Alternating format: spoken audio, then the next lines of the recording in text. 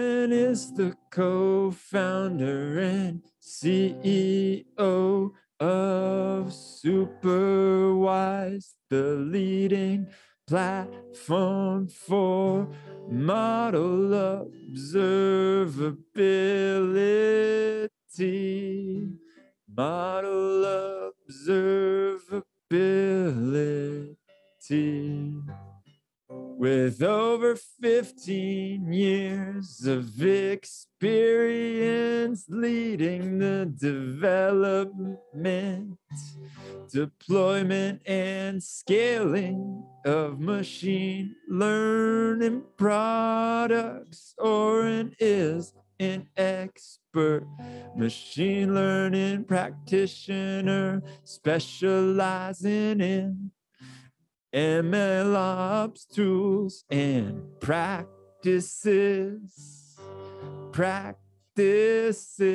Well, previously, Oren managed machine learning activities at Intel's Machine Learning Center and operated a machine learning boutique consulting agency, helping leading tech companies such as Gong, AT&T, and a few others build out their machine learning based products and infrastructure. We want to welcome you here today, Oren. Thanks for stopping by and talking to us about the not so talked about reasons model monitoring fails. Woohoo! There you go. Welcome.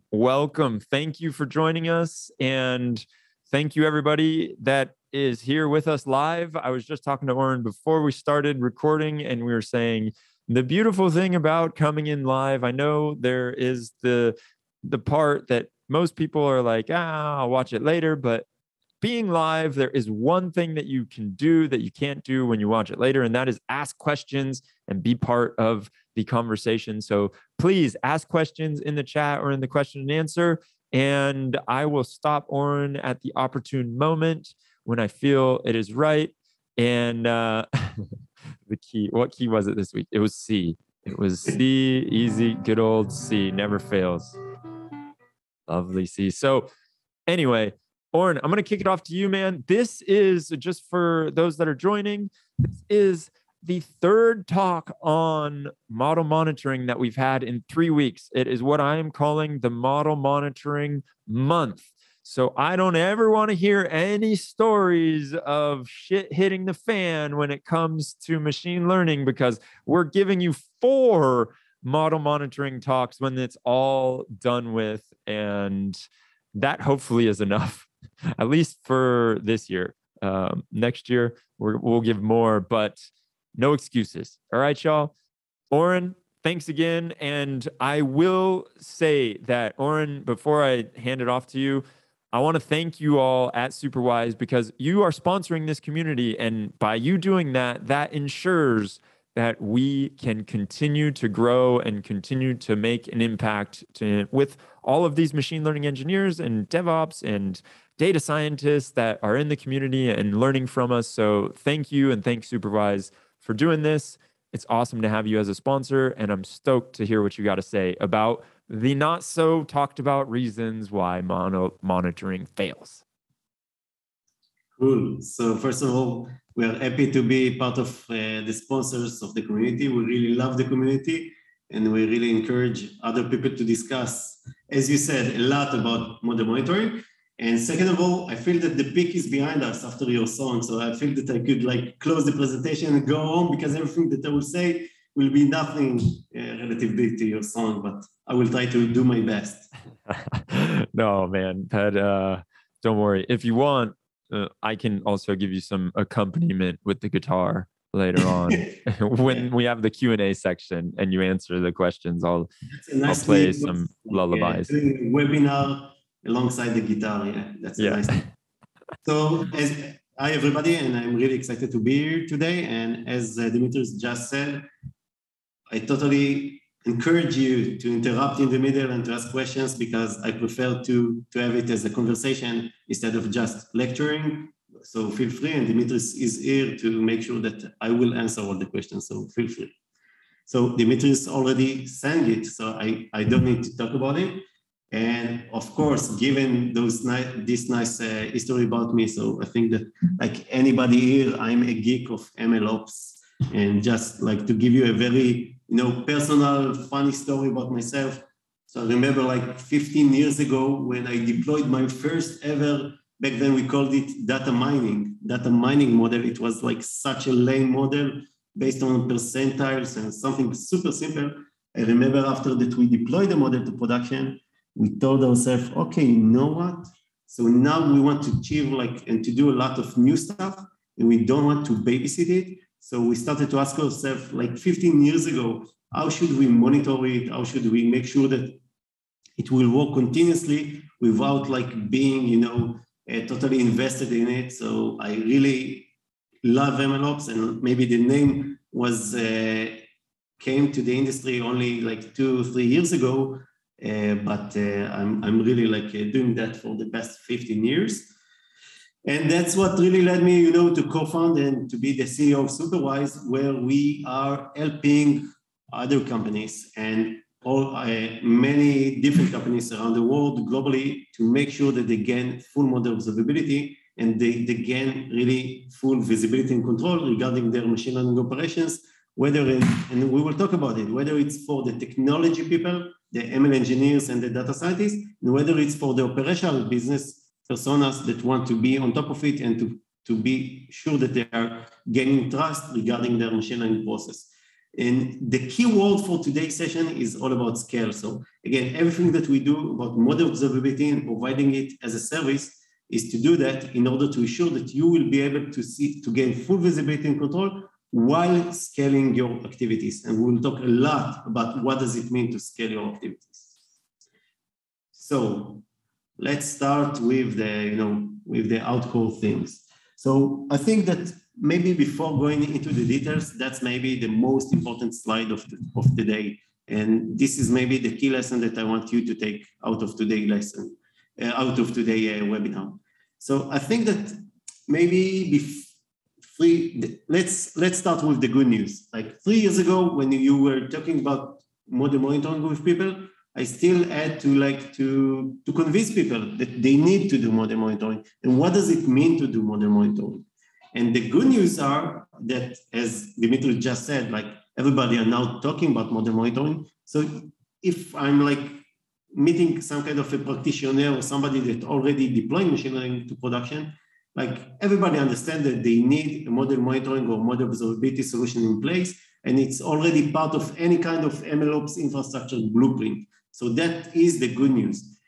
The thing that I want to emphasize today, which I think it's more soft, is the fact that if you're only looking on it from a technology perspective, and if you're only looking on the technical challenges, like how do you compute drift, how do you compute all kinds of metrics, how do you integrate and so on, of course, that's the bread and butter of model monitoring and model observability. But if you're only looking on that, you're missing the point. Because, eventually, the nice thing about the maturity of models and AI right now is that they are actually driving business decisions. So it means that it's totally operationalized, and to gain the benefits and to foster the trust that you want across the organization, what you need is also to understand that it's not only about technical challenges, but also operational challenges. So now that you have a model in place, if there is an issue, and we will talk about it, you need to start and take all kinds of considerations, like who should own the issue once we discover such kind of an issue? What should be the SLA process? All kinds of things that are really mature if you're looking on the traditional engineering practices, but are still in the data science community are still sometimes being neglected or being considered as just a data scientist problem. And now, like, there are so many people dependent on your model. There are the business people, the engineering people. So who should know about the issues once they are occur? How should you resolve the issues? What should be the process? What should be the SLA? All of those things are the most important things that you need to put in place while implementing your model observability solution. And without that, like, you won't really gain the value that you intended to gain from your tool. And what we're going to do today is to mention few highlights points regarding stuff that you need to ask yourself and you need to refer to, and you must have some kind of an predefined approach in place whenever you start to do your model monitoring to ensure that you are really gaining the maximal value out of your solution. So let's start. And you know what? Before that, I forgot about this slide. So what I wanted to emphasize, and again, I've said it before, that it's all about scale. So not only that there are all kinds of operational aspects like ownership, SLA, processes, and so on that you need to put in place, but actually the thing that I think models are quite different than traditional engineering and software that are being software pieces that are being deployed to production is the fact that models scale very rapidly. And the problem of doing model monitoring and to do that well, scale so fast. So if you don't put the right processes in place, you will see that very fast you're not on top of it and you're just flooded with too many noise. And for that, I just put here a very simple calculator to reflect how much noise it could create for you if you're not putting the right processes in place. For example, let's take into consideration that you have a relatively small operation that is using machine learning models. So you have only 10 models in place. And let's assume that for each model, you have something like 10 different countries, 10 different customers that you want to monitor inside of each one of your models. And like, let's take an assumption that each one of the models is using dozens or maybe 100 features. And let's assume that you just want to monitor some of the basic things, let's assume 5 metrics, mean, standard deviation, drift, and so on. Really the basic stuff that you need in order to start a monitor. That means that any minute now you will produce more than 50,000 data points in every minute, in every hour, and you need to be on top of it. So like before model monitoring, you were in the dark, you weren't really able to understand what's going on. Once you put a model monitoring in place, quite fast, it scales very rapidly. And if you won't put the right processes and understanding how to treat this new information that is now being supplied to you, you will be flooded and you won't be able to do nothing. And you will need to hire some kind of a data scientist that will be there just to watch the dashboards all day to make sure that everything is good. So it really is a scale issue. So let's start to touch the questions that you need to ask yourself and to refer to in order to make sure that you will really gain the right value that you want to gain from it. So when do you really detect something interesting in the data points that we just mentioned? I think that, like, again, if we'll take the analogy for traditional IT monitoring is all about testing functionality, right? You're testing that the service is up and running, that the logs are good and everything. And you're actually, monitoring a deterministic process, meaning that there is a very clear definition about good and bad. There is a very clear definition, if you will ask a DevOps, every DevOps will tell you, you know what, if I'm monitoring my microservices in production, it's very easy to me to put some kind of an alert with Datadog, with New Relic, with some other tools that whenever the CPU is above 80%, that's bad. I want to know about it. But what about machine learning? Machine learning, whenever you monitor it, you are monitoring actually the quality aspects of the process. And the process is stochastic by definition, meaning that the data is changing and different cases could have different, level of noise in their data or seasonality and everything, which means that, okay, if now I will tell you that the KL divergence distance between your production data set to your training data set, some kind of a drift measure to how your production data is drifting from your baseline or from your training data set, is 2.34. Is it bad or is it good? I don't really know, right? It's not like CPU, it's not like memory, it's not something which is deterministic. So first of all, you need to ask yourself, what should I consider as a real issue? Because if you won't be able to answer such questions, you will be flooded with too many data points that you will need to take a look manually every day on all the dashboards across all the different models to make sure that you're on top of it. And my key answer to this question is that it's actually quite complicated, but the intuition behind my solution will be that in order to be on top of your machine learning models in production, you don't want to be surprised. You want to know about anomalies. There isn't really, any kind of, the absolute numbers are not important. It's not important if the distance score between the drift level is 2 or whether the drift score is 8. What's important is to detect anomalies and abnormal behaviors.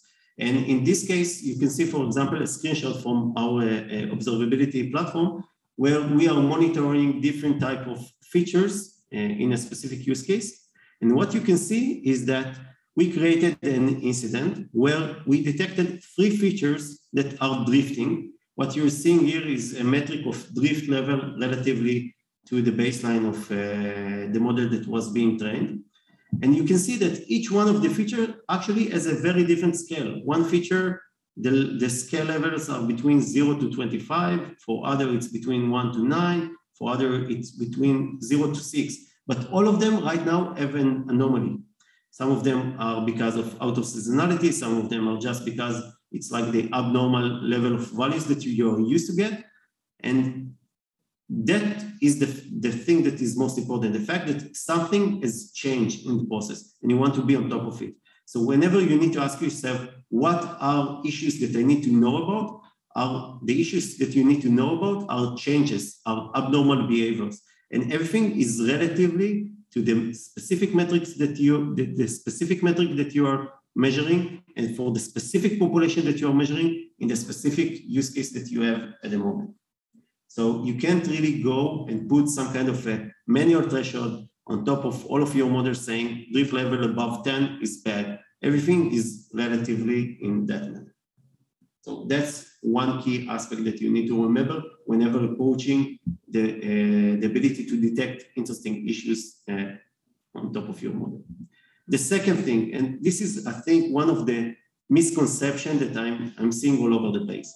Like whenever you will ask somebody, okay, so what do you do whenever there is an issue? The obvious answer is, okay, I will retrain my model. Like retraining is some kind of a restart button that will solve everything. And I think that that's like a very misleading thought, because first of all, as you will see, there's a lot of other alternatives that you could do, which are much more easy than to do a retraining for your model. And beside of that, actually, as I will show you in a minute, retraining could actually harm your model performance, as you will see in a minute. Let's assume the following configuration. Let's assume that you are doing an automatic retraining process every week. So we can see that every week we are retraining our model. Let's assume that we are currently here. And whenever we are retraining, we are taking 3 weeks of data to our training data set, which sounds reasonable. Okay. Under the assumption that the most recent data is the most relevant data to use. Now, let's assume that it's a supervised learning kind of case, which means that we need to have labels in place in order to really to gain training data set. And as you know, in many cases, the labels are not immediately available. So let's assume that we have also 1 week for maturity of our ground truth to make sure that we have labels in place. So let's assume this is the following configuration. Now, if I will retrain automatically based on the 3 weeks before that, assuming that it will solve any kind of drift or any kind of issue with my model, could actually harm my model performance if I had some kind of an issue inside of my training data set.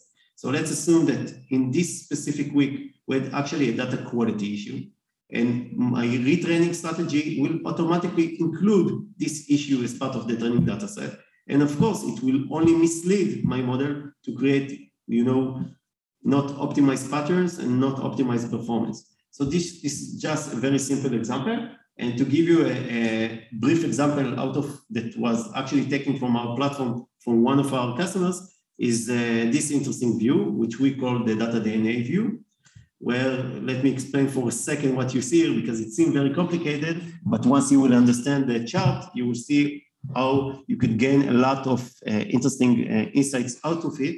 You can see here metrics with two-dimensional metrics, where each point each like square inside the matrix is a combination of two specific dates. Let's say, for example, the combination of like comparing the distribution between June 7 to April 3rd. And the color that you see is based on the distance score between the distribution between those two dates. So every date with itself is, of course, is totally identical regarding its distribution. So that's why you will see the diagonal is totally white.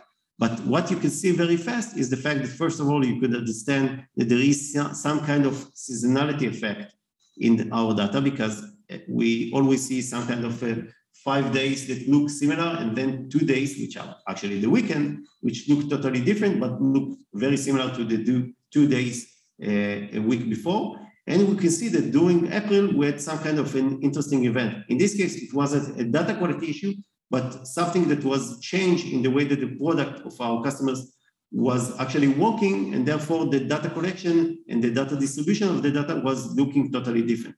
So let's assume that I want to retrain my model on June because I understood that there is some kind of a drift. If I will automatically include the recent data, I will include, the abnormal events. So actually, if I will take like the naive approach of like retraining automatically, thinking that it will solve all of my needs and all of the possible issues, of course, it will just do me more damage than good. So what you can do about it? Actually, there's a lot that you can do about it to resolve issues. And I think this is one of the things that people don't really understand enough, that the range of possible things that you could do is really quite a big range. It could be, for example, if we talked about data integrity issue, it could be to go and fix the upstream data source that created the data issue in one of our data pipelines. It could be that if we detected that only a specific subpopulation is now drifting, maybe we don't need really to retrain the entire model. Maybe we just need to split it to create a different model for this specific subpopulation to make sure that we are well optimized for this subpopulation. Maybe, as we said, sometimes you just need to retrain it. And there are a lot of other additional options, like recalibrate your model. For example, let's say that you're doing some kind of a regression model to predict house prices in a specific neighborhood. And maybe the patterns are quite stable, but all the prices around the marketplace are now becoming much more expensive. So maybe the only thing that you need to do is just to recalibrate your model, meaning to take the output of your model and maybe to increase it by 10%, 20%. You don't really need to retrain the model. You just need to recalibrate the result of your model and the way that is producing results. Sometimes you could only refit some of the pre-processing parameters, like refitting the Z score or the mean or standard deviation values that you're using to scale your features or similar stuff. This could also help you to become more relevant to the existing state without doing a fully retraining mechanism. And of course, that you could also adjust, for example, for classification models, you could just adjust the binary threshold to decide whether we will go more conservative or more intrusive regarding our way to decide whether we want to approve a specific case or not. I see Dimitris wanting to ask any question. Yeah. Well, so this is something that comes up quite a bit, and I find it fascinating. Really, what I'm wondering is, do you normally recommend this flow or workflow, I guess, of the automatic retraining? And I thought of this because I remember one of the first people that we had on the community meetup a year and a half ago or whatever was Shubi Jain from SurveyMonkey, and he was talking about how I asked him that same question, like, can you automatically retrain when you detect a certain amount of drift and then you just put something new out there?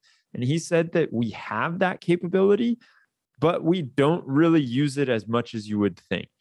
And I imagine it's for a lot of these reasons that you're talking about. So do you advise to maybe not be so bullish on the whole let's automatically retrain and get something that is with the freshest data out there, and then make it as easy as possible, so the engineers and the data scientists don't even have to think about it. It's just already done?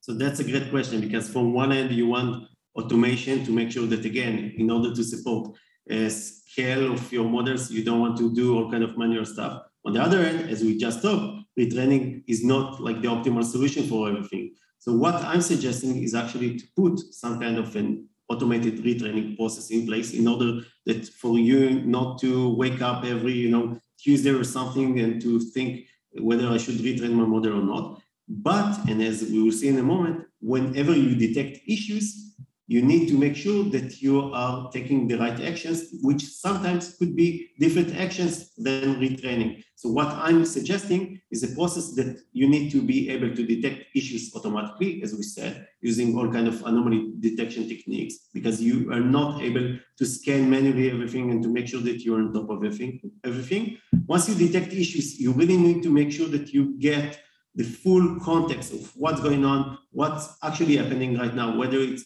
some kind of an issue because of my model inputs, whether there's some kind of data integrity issue.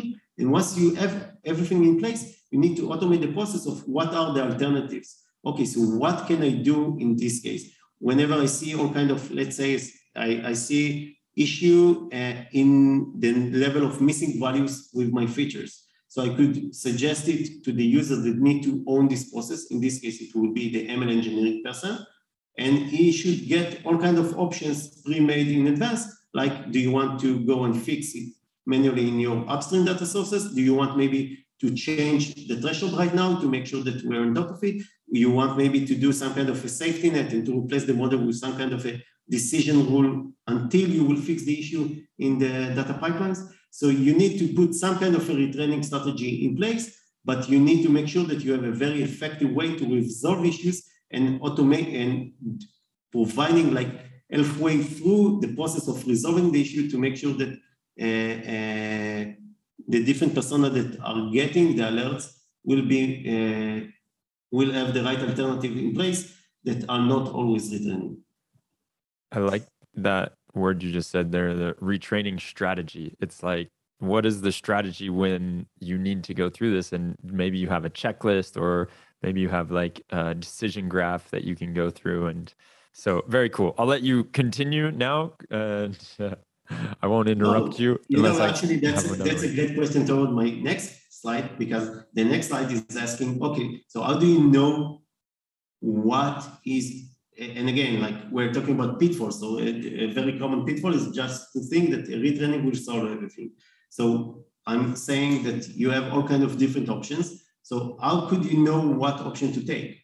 So it's all about context and point of view. Let's take, for example, this case where we have a model, a binary classification model, where it needs to predict whether a specific visitor in our website is actually a male or female. And let's assume that usually it's we're seeing something like 30% male and 70% women. So now we're starting to see some kind of a drift in our model output.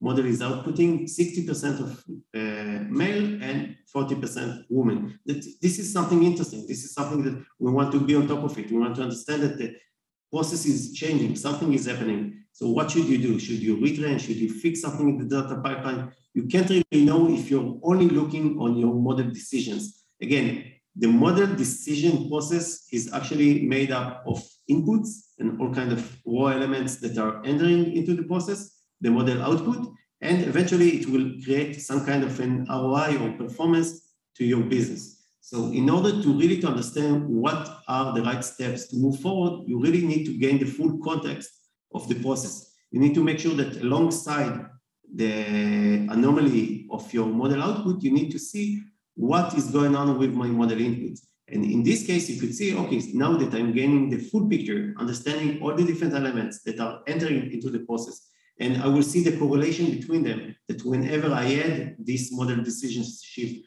I also see a correlated event with some kind of an element that currently is experiencing data quality issue. So correlation is not exactly causality, but it is some good start to understand why it's happening. And it could be that probably the issue is because some kind of a data quality issue and not a real concept drift of the world that you need to readjust to it. So again, there are a lot of alternatives to just retrain your model. And in order to understand what is the right alternative, you really need to gain full observability about the full process and to understand what's going on with your model inputs, with your model outputs, how the labels are looking like, and what is the current performance level that your business is experiencing. So there's a question coming through here asking about if you can talk more about the case where adding additional replicas isn't sufficient to scale an ML model. For instance, a REST endpoint for inference with a fixed model version initially came to mind. Do you have another use case in mind? So I was referring to a bit of a different thing. Let me explain what I was referring to, and if the question will still be relevant, so I will be happy to answer it. What I was trying to say is that in traditional software, in order to scale, you're just creating another replicas of your software, which means that they are copy exactly of your software. So whatever you determine is good or bad will be also applicable for the additional replicas that you're creating. But let's assume that I'm creating a machine learning process where I'm like initiating it for each and every customer of mine. It means that the fact that I was scaling my models is actually creating not copy exactly replicas, but I'm actually creating different models in place where maybe it's the same code, but for each case we have different data, which means that again, the behavior and the level of like noise and seasonality could be quite different between the different replicas because they are not identical. That was referring to the fact that like it's really hard to define what is an abnormal event, because for maybe for specific country, like we don't experience any kind of noise and the data is very stable. So any kind of drift, it should be some kind of an abnormal event that we need to know about. And in other countries, it could be that the situation is so noisy, so like only like huge drift should be considered as some kind of an event that we need to respond to. Excellent. Cool. So I will move on quickly. So it's all about the point of view. And that's another, we talked about organizational aspect. So again, I think that companies that are referring to model observability as a problem that the data scientists need to be on top of it, and that's it, are missing the point. Because again, now this is the process that is driving your business. So, you know, you have different, it's a multidisciplinary kind of thing that in order to really, and whenever in any case that I see a very successful AI and machine learning implementation and a very, you know, high-end culture regarding machine learning, I always see the multidisciplinary approach where different personas are being involved, not only the data scientists, not only the ML engineers, but everybody are like building trust with the models, and that's because they have like one common source of truth that everybody could, you know, extract the insight that they want out of it. So again, we have different persona. We have the data scientist, we have the ML engineer, and we have the business persona. And the key thing that we need to understand is that all of them really care about the process, but each one of them care about different aspects. For example, as a data scientist, you're all about optimizing your models. So what are the type of issues that you want to know? You want to know about drifts, you want to know about weak spots, you want to know about whether my model is still relevant since my last retraining. The ML engineering is all about building the right infrastructure in place, and you want to make sure that it's healthy and the orchestration is working properly. So you really want to know about issues like if there is some kind of an increasing event with some kind of a data quality issue, whether there is some kind of issue with one of his data sources, while the business want to be on top of everything. So let's assume that the model is like we have a fraud detection model, a binary classification fraud detection model, and he's starting to deny more transactions. So that's something that the business should know about. So different persona want to know about different stuff. And that means that you need, again, because it's now an operational process, you need to put the right owner on the right type of issues. So in a very mature model observability implementation, what you will see is that there are different use cases that are being defined and that are being, searched to detect any kind of issue about them. And for each one of them, there is a different owner. For one of them, for example, model outputs, drift, maybe the business want to know about it.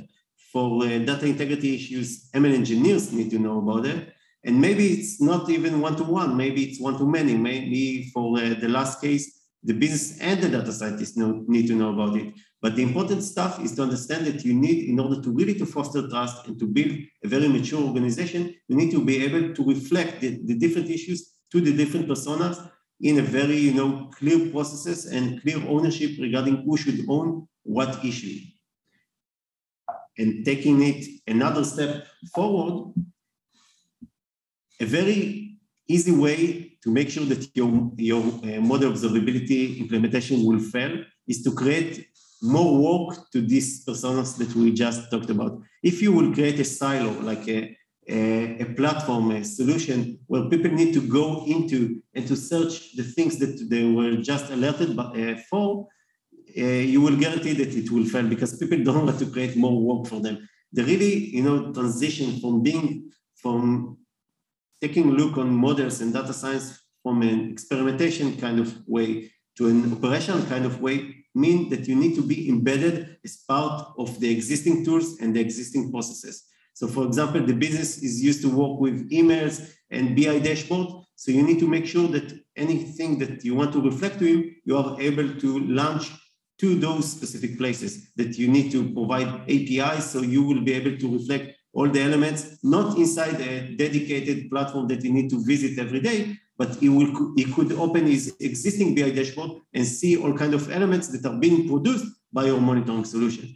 Your ML engineers, you will usually work with some kind of an observability platform like New Relic, Datadog, Prometheus, and others. So let's make sure that your model observability solution will produce the issues and the right metrics for him to the places that he's used to visit at, or maybe to send him the incidents and the issues through Slack integration or PagerDuty in order to make sure that he has clear SLA and clear processes to treat those things without going into your dedicated solution. So it's all about, building the right solution to the right persona, meaning that you need to make sure that you're sending the right type of issues to the right persona, and you're sending it to a very relevant place for them to see that and to be effective to interact with. And the last thing that I want to mention is the fact that model development or model lifecycle is not linear. And sometimes people look, there are all kinds of different ways and paradigms to look on a machine learning lifecycle. And all of them eventually could be, Chris DM or others could be looked in 4 main pillars. There is the area where you need to define the business need. There is the area where you need to do the heavy algorithmic research, the implementation side, the engineering side, and of course the monitoring in the end. But if you look on it as a linear process, you're missing the point.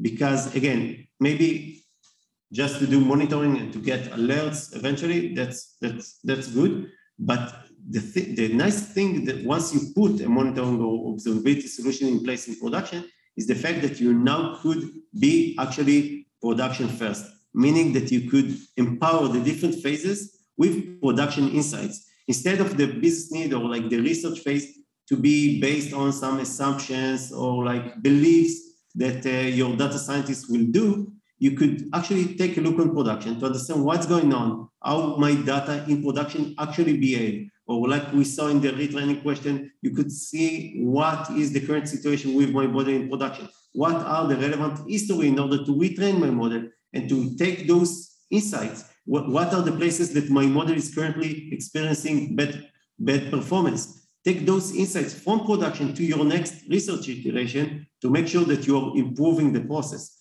Whenever you want to implement and to deploy now a new model, so let's do a safe rollout, giving advanced capabilities with given advanced monitoring capabilities in production. Let's make sure that the implementation phase is being guaranteed by having like a safe rollout where our monitoring solution will make sure that we are only uploading and putting valid models in place. So actually taking a look on it as a circle and as an iterative process, this is a key thing to understand, that if you will take advantage of all the information that you have from production and you will start to be production first while doing your next iteration of research and implementation, it will give you much more power and much more ability to create better and more optimized models in your next research.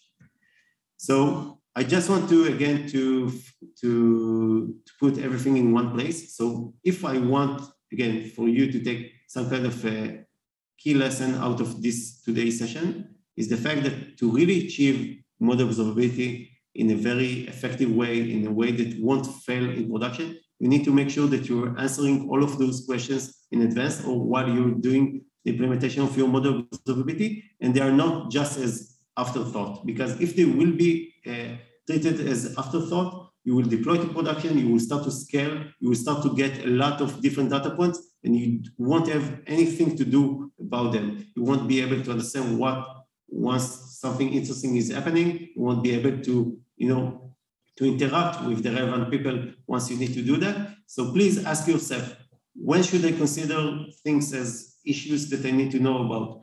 What could I do about it? It's not only retraining, please remember that. In order to understand what should I do about it, you need to gain the full context about what's going on, not only detecting one specific alert on one specific metric, but you need to gain the full context about what's going on with the entire process right now. You need to understand who should be responsible of each issue, where should we let them know about that, and how could we improve our process by, again, getting a lot of production insights into our next iteration of model development. So I think that's it for me for today. We'll be happy to take questions. All right, I've got a few questions, but I also want to hand it over to the crowd in case there's anything that anyone wants to ask. First thing that I'm interested in hearing about, and first of all, I love this idea of production first and that mentality. Maybe you can just go into it. I know you went into it in that slide, but bridging the gap between production first and like R&D and how, what is it? You're changing the mindset of looking at everything that is in production before you are making decisions. Like, how does that actually play out? So, like as a data scientist myself, I think that in many things that whenever I meet my peers and I'm asking them, so whenever you're approaching your next model development cycle, what data are you going to use? Even though that they are data scientists and they should be totally data-driven, they are answering based on beliefs. So for example, they would tell me, you know what, I will take my last 6 months as a representation of the data that I need to use in order to develop my model.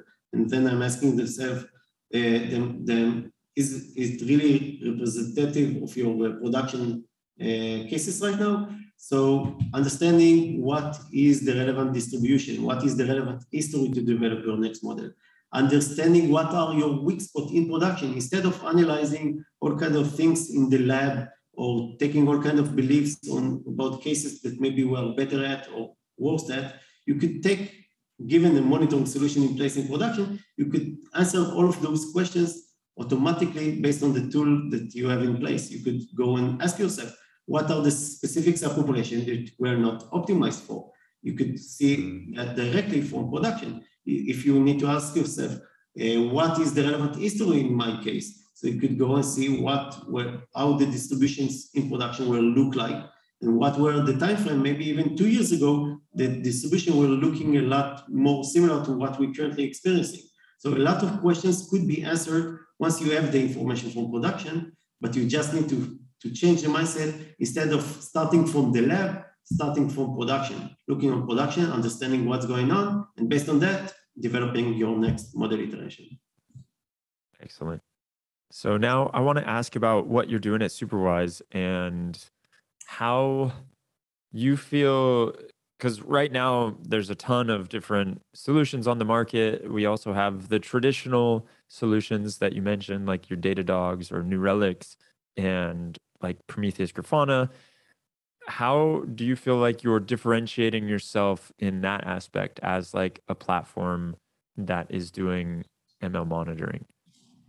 So first of all, like just to talk about Prometheus, the Datadog or New Relic, all of them are really great tools, but all of them are more like from the traditional IT monitoring. Like Grafana is only a visualization tool. It's not really a monitoring tool, but New Relic and Datadog are really classical IT observability platforms. That's why we see them as complementary to our solution. That's also why we launched our own partnership with New Relic in the last few weeks. So if you want to learn more about it, I will be happy to share it. And regarding our unique approach, I think while working closely with our customers in the last year, what we totally got and totally understood is the fact that model observability is all about scale. It's not only about how do you start and monitor your first 2 or 3 models, but how you could be on top of it whenever you need to scale to dozens, hundreds, and even thousands of different models, how you could still be on top of it and gain full control on top of your processes. And that's why we decided to create enterprise grade with all kinds of very sophisticated capabilities in place in order to automate. Everything that I've just said here is automated within our platform. Our ability to detect the issues, our ability to understand what's going on, our ability to correlate the different issues together. For example, we're not creating alerts. Alerts is something that we consider as very flat, where you could maybe define that a specific metric is having some kind of abnormality. We are creating something that we are calling incidents, where we are grouping all the relevant anomalies together to create you the full story, so you will be able to understand what's going on and actually to do like halfway toward resolving the issues. So the ability that Superwise provide to customers is to automate the entire process to gain full enterprise-grade solution to scale their activities, and doing that while providing it in a SaaS fashion where everybody could start very easily and integrate and start to monitor the first few models like in a manner of 5 minutes using our documentation. Sweet. So the next thing that comes up, I guess, is if you're able to automatically figure all of this stuff out. I know there was a lot of questions when I was trying to put together like the ML monitoring tooling comparison page. And one of the questions that came up is like, okay, are you monitoring the machine learning models in production, or are you monitoring the data? Are you monitoring the training? What is it that you're monitoring? And then there's that whole new paradigm or I don't know, like tooling category that is trying to be created that's like the evaluation store. And so you're monitoring at each step along the way. How do you see what you're doing as fitting into that? Are you monitoring everything? Are you monitoring just a slice? What does it look like? So that's a great question. I think that, what we're doing is actually monitoring everything, as you said, in really to be able to generate the right insight and to understand what's going on in an automated fashion. You need to make sure that you are understanding what was the training data set of your model, what was the baseline behavior of your model activities, what is the normal behavior of it. You need to make sure that you're on top of data monitoring in production, making sure that you're monitoring the data distribution of each different element, whether it's a feature, label, model output, or whatever. You need to make sure that you're able to measure the performance level of your model activities. And of course, to understand all kinds of things like feature attribution and all kinds of patterns within the model in order to be on top of it whenever there is some kind of a concept. So we need to take all of that into consideration.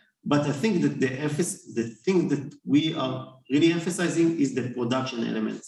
So we will, again, take some baseline assumptions out of your training data set, but we are not like evaluation service for your, model development phase. We are a model observability solution whenever you go to production, and to do that well and in automated fashion, we need to see how your training data set was look like. Okay. Now, one other thing that I've heard a lot come up in when we talk about monitoring, because it is one of my favorite things to talk about, it is the idea around you have, and you put it in the slide earlier, it's like just a simple baseline, like 10 models out there. You're generating all of this data and you're generating all of these metrics that you potentially want to be looking at. And it doesn't matter how good your tool is if you don't really have any idea of what you should be monitoring or what you really want to put precedence over. I don't know if you have any kind of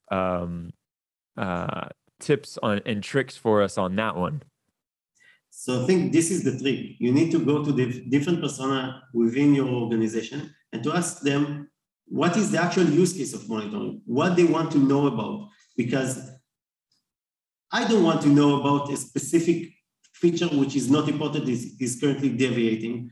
As a data scientist, maybe I want to know maybe when only my 5 top most important features are drifting. As a business persona, maybe this is not important for me if my input is drifting, but I do want to know whenever my model output, like whenever I'm starting to take different decisions. So what you really need to do is to go to all of those 3 different personas and to ask them, what do you want to know? When do you want to get alerted? And of course, where do you want to get, where do you want to get the alert at? Whether it's your Slack channel, email, or whatever.